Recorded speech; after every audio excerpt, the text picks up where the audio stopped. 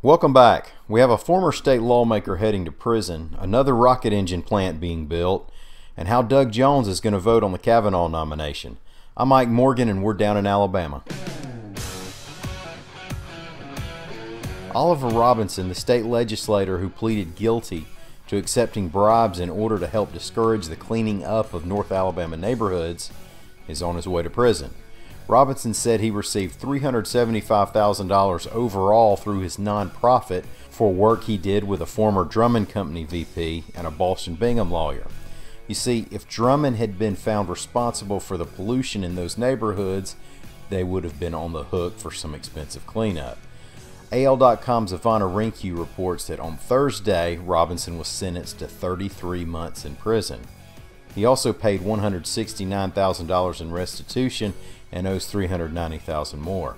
Now, he pled guilty last year to conspiracy, bribery, fraud, and tax evasion.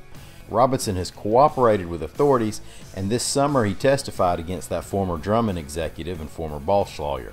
Because of Robinson's help with those cases, prosecutors requested the judge to go easy on the sentence, and that's probably why he managed to get only 33 months.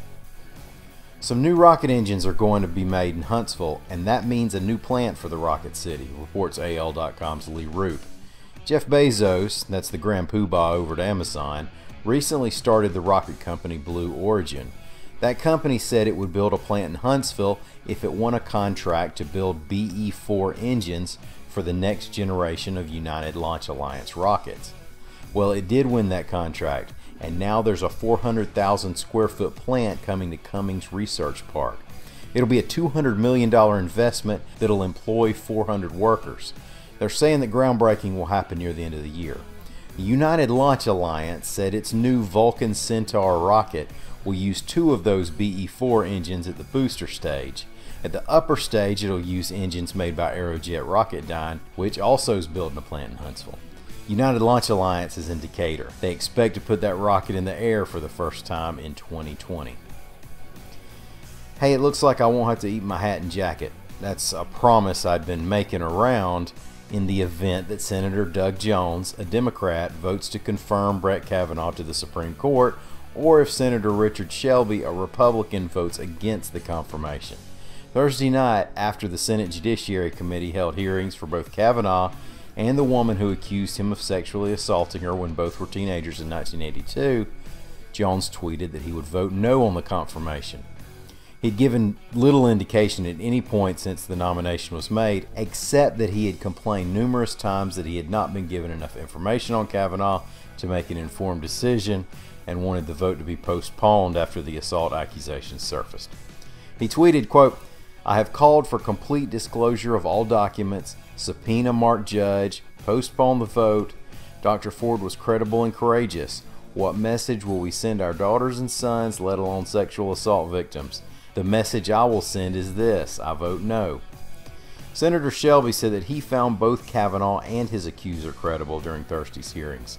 He supported the nominee before the accusations, and if he turns at this point, well, that'll be the only mind I'm aware of that's changed either way in this whole process.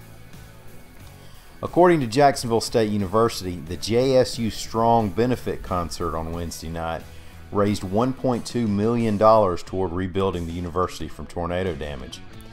On March 19th, at least 13 tornadoes swept through Alabama, and one of the strongest was an EF3 that did extensive damage to the city of Jacksonville and Jacksonville State University. The biggest blessing that day was that it was during spring break, so there were no injuries despite a couple dozen buildings taking significant damage. The band Alabama took the lead in putting together Wednesday's benefit at Burgess Snow Field at JSU Stadium.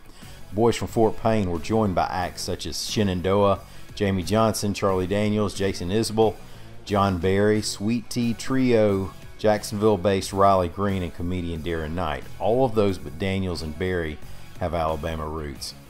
Well, thank y'all for listening. We hope to get up a weekend show sometime tomorrow. Lita Gore should be back, and we might have another reporter join us. If you enjoy pitting Alabama cities against one another, you might like it. For sure, we'll be back Monday with another daily news update. Until then, y'all have a great weekend. Come see us anytime at AL.com.